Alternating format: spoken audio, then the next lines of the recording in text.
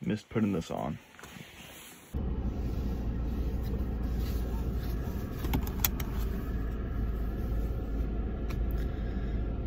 Game day! Woo!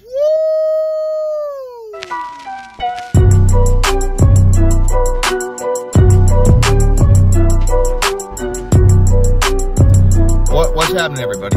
It's your guy. It's your guy Ian. Game 1, week 1. Finally made it. Didn't think we would make it for a little bit. But here we are. Piedmont versus Reno. Thank God we made it. Just a couple hours away, so I'm gonna go get lunch with my boy, with Hunter, and we're gonna drive down there. So let's get it. All right. Hey, also, we went to Qdoba. How was the food? Dude, Qdoba was bomb. Love Qdoba. Nice. All right, so Piedmont Reno, what is your, this is a new segment. Okay. Hunter's picks.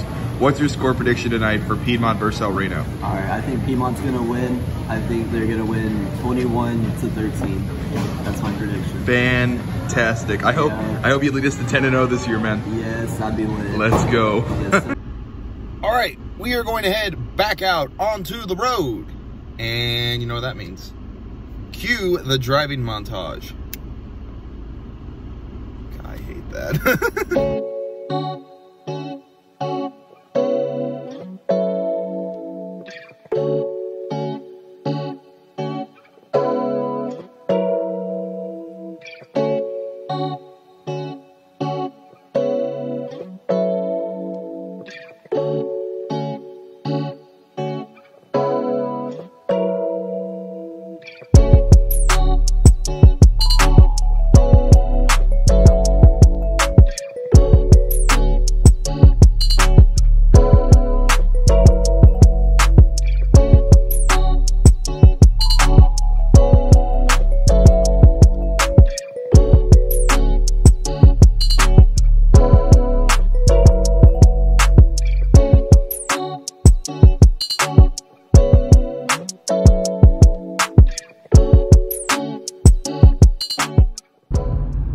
Look good, feel good, game time. Piedmont, Reno. We're about 2 hours away from kickoff. Just heading to the stadium now. Man, I've missed this. I've missed this so much. And we have a good game in store. So let me give you a little bit of history. Last year, Piedmont and Reno is usually the first game of the year for Piedmont. This year was different. Reno played cash and won 42-35. So this is their second game, and there's a little bit of heat on this game, more than usual, because it is Reno is the next city over, so it is a rivalry game. Last year,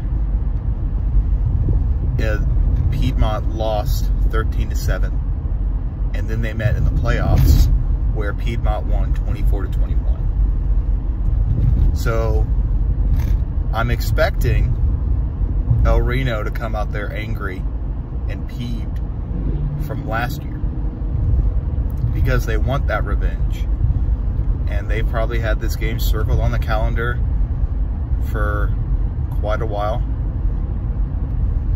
So I'm expecting a fight. I'm expecting a dog fight. And I'm also expecting an early game of the year for Oklahoma high school football. I have high expectations for this game, and I think we're going to call a good one tonight. Luke's going to get to the stadium a little later. But I got to tell you, working with him last week with the scrimmage, and you guys saw that in the last vlog, he is so professional. He's going to do a really good job. I think we're going to make a really good team this year, and I hope you guys enjoy it. So, with that being said, let's get into the stadium. Shooting up here at the moment because the press box is Like, it's getting the air kicked back up. So, man, what a field. I'll just show you real quickly. This is football. Oh, man. I'm so excited to be back. I'm so excited to call this game. It's going to be a great game. So let's get after it. Probably walk down, probably get on the field level, maybe talk to some players. We'll see. We'll see. Never know. We got plenty of time. So here they come in the all yellow uniforms. So they're getting prepared for their warm up. They look war ready, ladies and gentlemen. Let's go.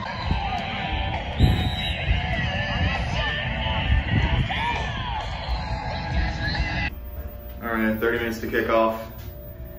It's almost game time. It is hot. Dadgummit, it is hot.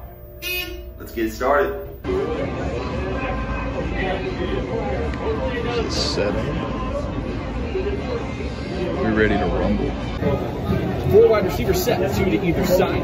Devereaux in the backfield. A little bit of a high snap. Romanos pulls it down and is taken down in the backfield. A loss of 1 as Joey Mars, coming up from his middle linebacker position, takes down Romanos for a loss of 1. Could not find a man. And to pass to run to, he had nowhere to go on that play. 2nd and 11. Reno quickly behind the chains here. 2 wide receivers to the right, 1 to the left. Romanos running off left tackle. He's got some space. He's tripped up, but stumbles across the 30-yard line to the 31. It was Mars again with the tackle.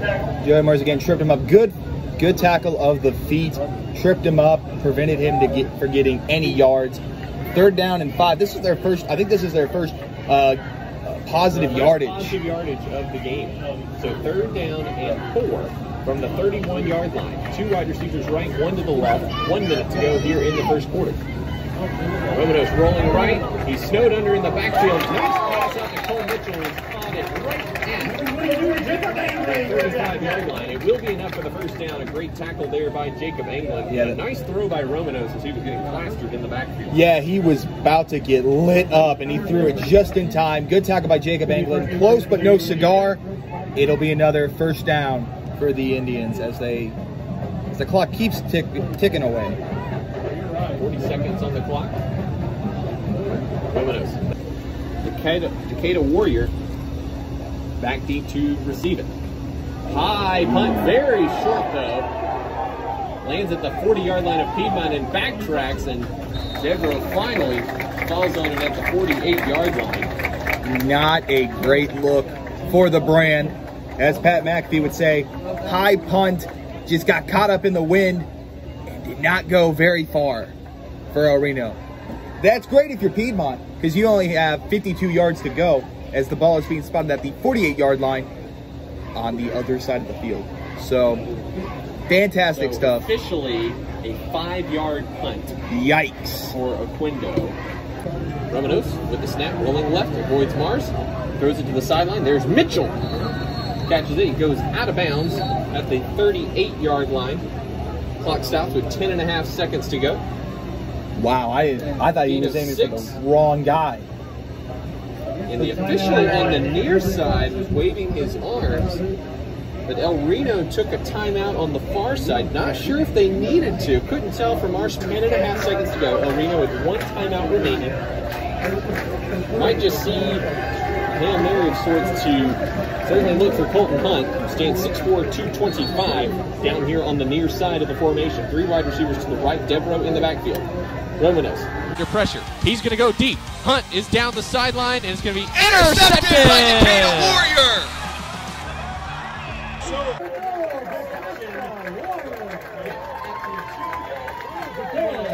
And Hunt is absolutely the guy they went for. And it turned out poorly for El Reno. Their 3rd turnover of the first half, first interception of the season for Decatur Warrior. And you called it. They were going for Hunt. And Decatur Warrior was right there coming off the back end. Read the play perfectly from that free safety position, that bandit position that Piedmont calls it. So Piedmont taking over at their own 3-yard line with 3.5 on Front Summer Radio Sports and Score TV. Receiver either side, 3rd and 9 for the Wildcats from the 11-yard line. Mars back to pass, fade to the corner to Hendren. He's got it out of bounds. He had 1 foot in bounds, did not have the other one in bounds. Excellent call by the official as the one out of bounds came down first. Hendren cramping up within that left calf, it looks like. So close. Very, very close. If he Waits cock.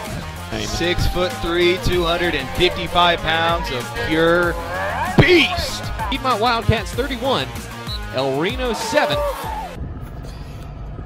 Let's get that out. What a win. What a win for the Piedmont Wildcats. 31-7 victory. And yes, they did not have their quarterback.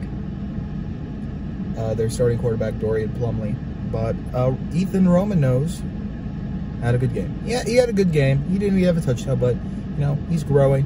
And fair play to them. But that's a big win for Piedmont, who I think proved that this past season was not a fluke. So, anyway, we'll see you next week. Thank you guys for watching. As always, God bless. And,